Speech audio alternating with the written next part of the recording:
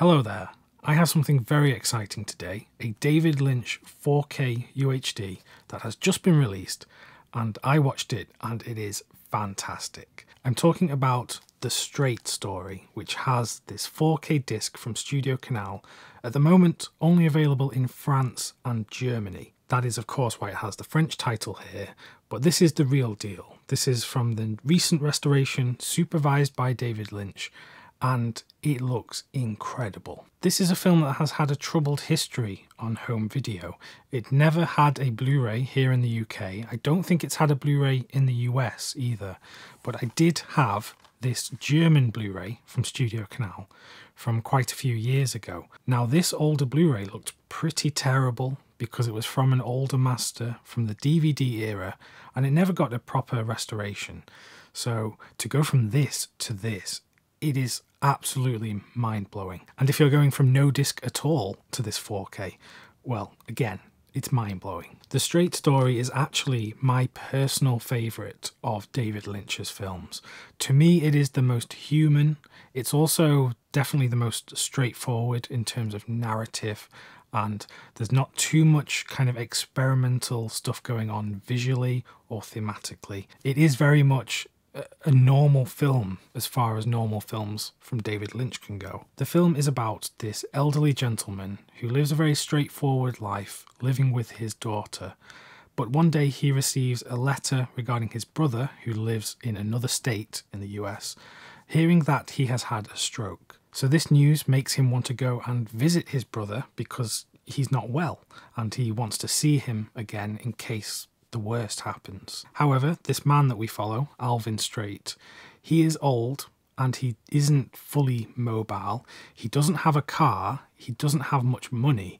So the question is, how is he going to get across state lines and visit his brother?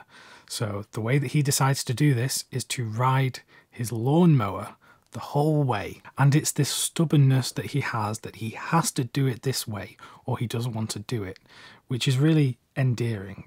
And Alvin as a character, for me, is one of the most wholesome characters that I've seen in cinema. Richard Farnsworth as Alvin is just perfect in this film, and the film really does bring me to tears every time I watch it, especially towards the end of the film.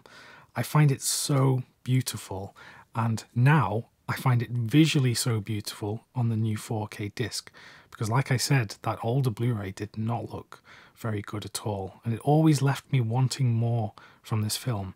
I had never seen it before that older Blu-ray, so to see it now is genuinely like seeing it again for the first time. I'm now going to say all of the usual stuff that you hear in a good 4K review, but it's all true.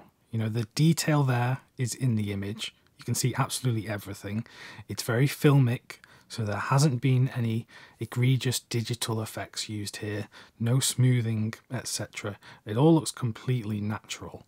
And it's interesting because while this film was made in the late 90s, it has an almost timeless aesthetic to it. Apart from the inclusion of some modern phones in the film, you really could think that this film was made at any time in the last, I don't know, 60, 70 years. So the film looks natural. It looks like a film. It's aided by the Dolby Vision HDR grade, which really helps when you look at the skies and the fields and the various colours in the image. It all looks absolutely natural. The film sounds great as well, and in terms of how the film is encoded, it's done by David Mackenzie at Fidelity in Motion, so you know that this is the best in the business at making a good disc, and you can tell because you don't really see anything nasty at all in the image in terms of macro blocking or compression artifacts, which unfortunately you do see even on 4K discs. So all in all, this is an absolutely stunning film with a stunning 4K presentation. I had to get this from France, and it was quite easy to get on the French Amazon. I'll include some purchasing links to get this from either the French Amazon or the German Amazon in the description of this video. It is well worth it. It's a completely English-friendly release, because of course the film is in English, there's no forced subtitles, so you have plenty of options in terms of how you view it.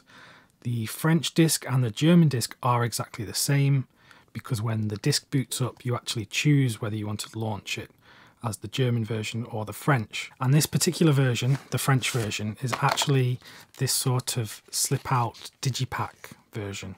So you get the 4K and the Blu-ray, and it looks the same on the front and back as on the slipcase. So it's well worth importing if you're looking at that. I think I got it for about £24 all in, including postage.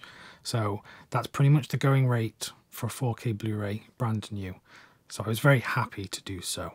Now, there is a discussion about whether this is going to get a UK and a US release. There is, of course, conversation about the Criterion collection and whether this is coming to them.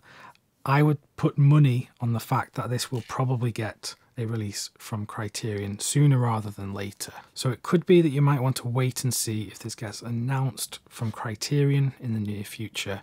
I don't know for certain that that will happen, but like I said, it's looking very likely. That could happen tomorrow, it could happen in a year's time.